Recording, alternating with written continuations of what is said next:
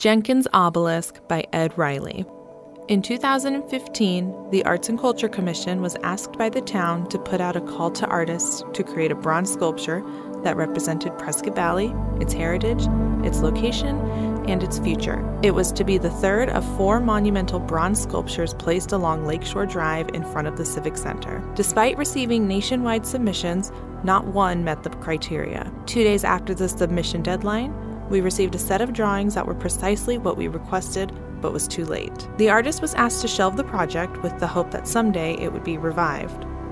And it was. A few years later, town manager Larry Tarkowski asked that the project be revived using the previous late submission from Ed Reilly of the Bronzesmith here in Prescott Valley. The gift in memory of Raymond and Jeannie Jenkins brought a long-held dream to reality in 2021. The overall theme for this magnificent bronze sculpture, the Jenkins Obelisk, is the history of the Prescott Valley area. This sculpture took on the form of a bas-relief obelisk because there was a lot of territory to cover in a small space. Bas-relief sculpture, or low-relief sculpture, has been telling a story of civilization since reported time began. The obelisk itself is an ancient symbol gathering aspiration of human spirit. The modern design symbolizes the future. It is made of stainless steel and plexiglass and will light up from dusk until dawn, pointing the way up to the sky and marking the town center.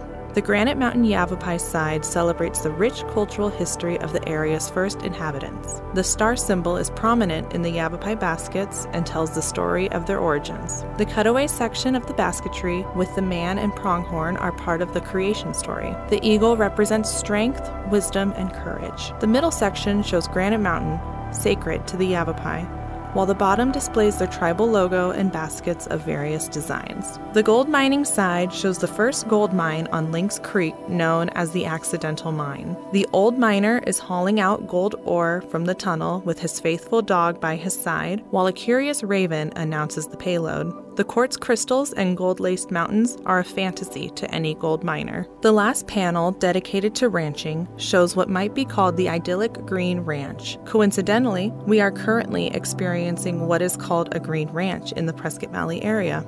In the foreground, there's a laughing jackass and coyote welcoming all who care to enter. Incidentally, Prescott Valley was formerly known as Jackass Flat. Tom Mix, a well-known silent movie actor who owned a ranch in the area, is also welcoming new arrivals. The railroad brought supplies in and cattle to market. The pastoral scene of the horses and cattle's grazing is crowned by the natural beauty seen in our vistas.